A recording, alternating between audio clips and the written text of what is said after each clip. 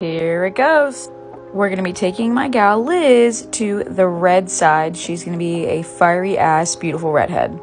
But of course, before I do any color service, you gotta check that natural level. She sits between a 5 and a 6, so this is perfect.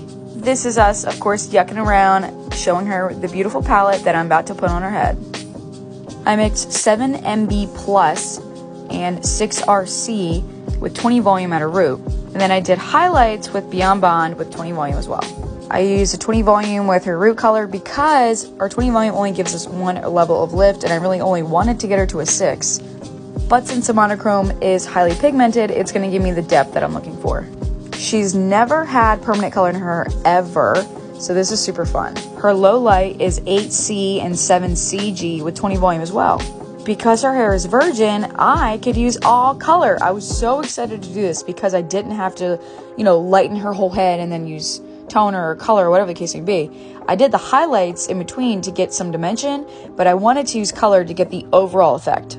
I, of course, am using my Big Papas with my painter brushes to do all of her foil work because I wanted it to look like a balayage. And making sure to saturate as one of my stylists says, the mush and gush technique. Never folding my foils in half because I want to make sure consistent coverage and consistent lift. Whoops.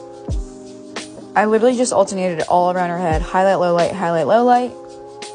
And of course, making sure to give her a bright, bold face frame money piece with highlights right against the face. This is the 8C and 7CG low light, and of course, a snack break. Look how stunning this pull is. Ooh. Ah. I washed her out with Kenra Professional's Color Charge series, of course, to get her prepped up. This is the highlight low light. Beautiful. Her all over glaze was 6C, 9cc, and 8 ROM. Mixed at a 1:1 ratio with 3 ounces. Before doing any color service, I love to use our porosity equalizing spray to ensure proper coverage. I let this process for about 20 minutes before rinsing. Mood when I saw how beautiful the color was.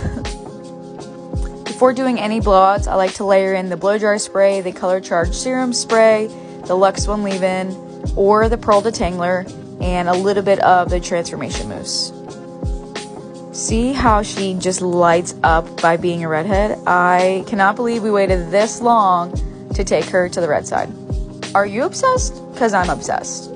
This turned out so good.